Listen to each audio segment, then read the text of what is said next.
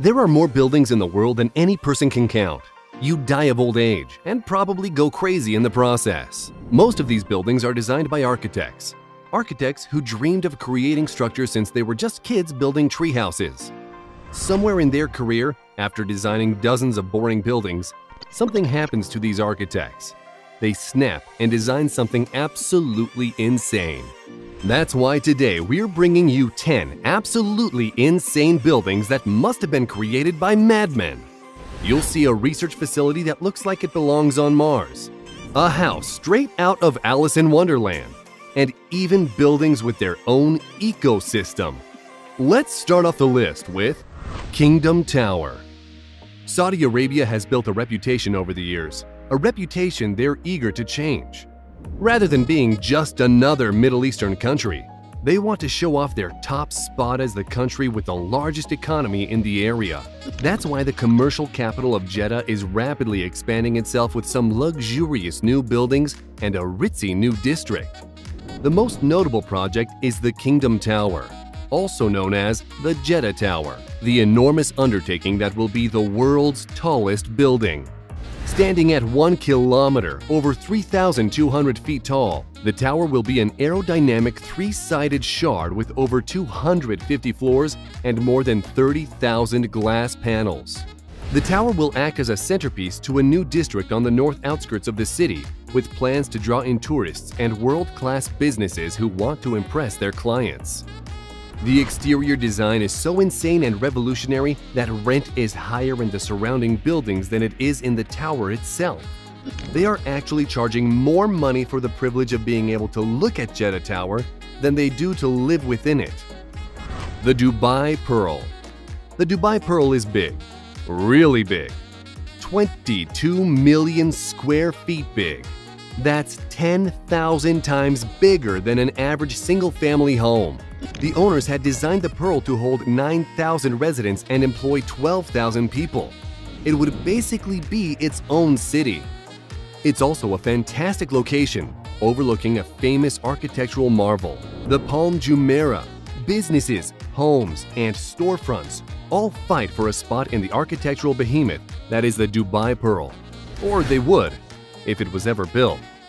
Despite billions of dollars in funding, the Dubai Pearl stands only a few stories tall, even 17 years later. What happened to the Pearl? Was it too big to build? Was it simply bad luck? Essam Al-Tamimi, a lawyer connected to the project, has other ideas. He calls it haunted. He says it has moved from owner to owner over the past 12 years, and every time the project starts to move, some other complication happens. Is the Dubai Pearl truly haunted? Or was it, as the owners claim, just 17 years of bad luck? Da Wang Mountain Resort. Mining, drilling, fracking, quarries, landfills. They're all environmentalist nightmares. Although they're a key part of history, they also leave unsightly scars on otherwise untouched natural landscapes. Our next building takes one of these old quarry pits in China and integrates it as a key part of its insane design.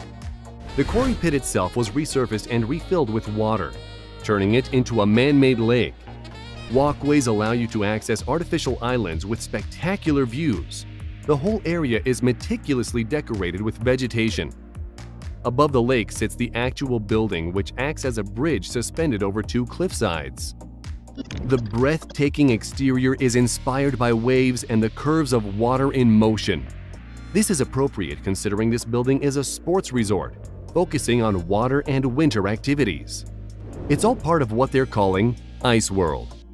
Inside the main building, you'll find 1.3 million square feet of outdoor activities, all of which can be done indoors. This includes everything from water slides and pools to hanging gardens, shopping centers, and restaurants. The resort even features a full-fledged ski slope. Eden Project. In Cornwall, England, you'll find another unattractive mining site transformed into an absolute paradise. The Eden Project was originally a giant clay pit, which has since been turned into a paradise garden.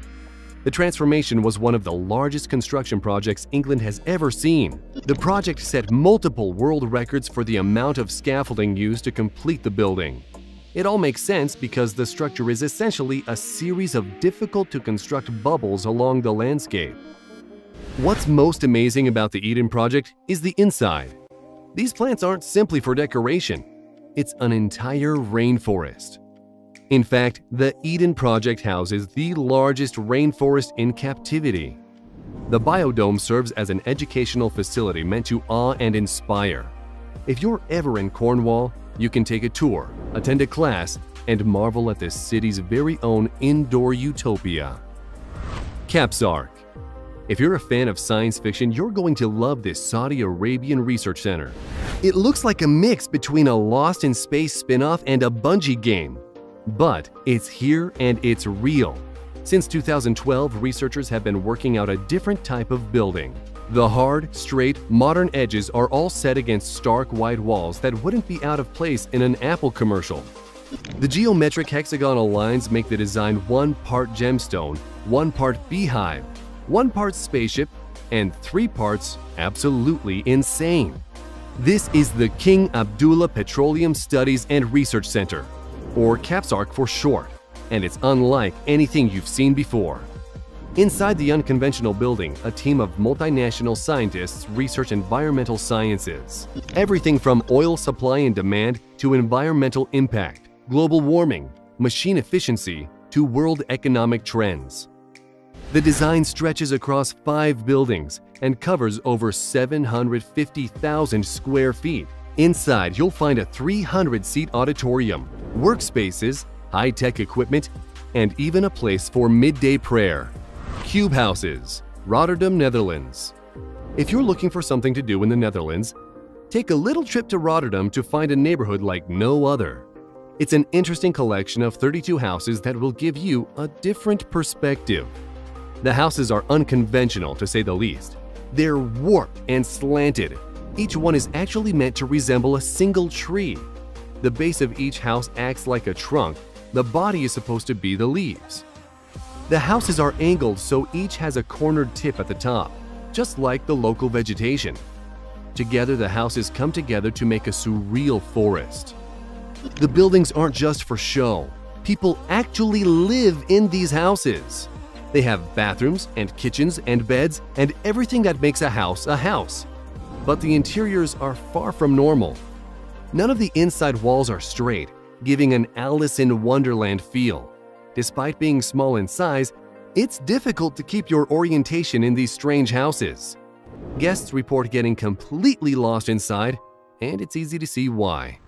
Songjiang Hotel. In yet another example of a quarry pit turned resort, the Songjiang Hotel in China doesn't simply lay across 2 cliffsides, it fundamentally incorporates the cliff into the core design. The cliffs become a part of the building itself. The original plan was to use the quarry's rock cliff for stability and design inspiration, and we have to say it looks fantastic. 380 rooms are built jetting out from the cliffside.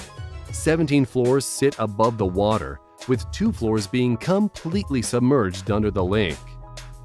Although this engineering masterpiece was built by a team of 5,000 engineers, designers, and workers, the hotel expects to see 100 times as many guests stay every single year. What will these 500,000 guests do at the Songjiang Hotel each year? Activities including eating seafood in the underwater restaurant, sailing in the man-made lake, zipping down a one-of-a-kind zipline, and, duh, rock climbing. National Grand Theater.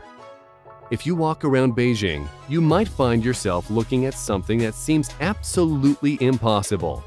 A gigantic metal bubble, sitting on a lake, no openings, no entrance. You'd be looking at the National Grand Theater, designed by French architect Paul Andrew. Although it was designed to look foreboding and mysterious, some of the best opera in the world is performed here. You actually enter the space through an underwater tunnel from the outside.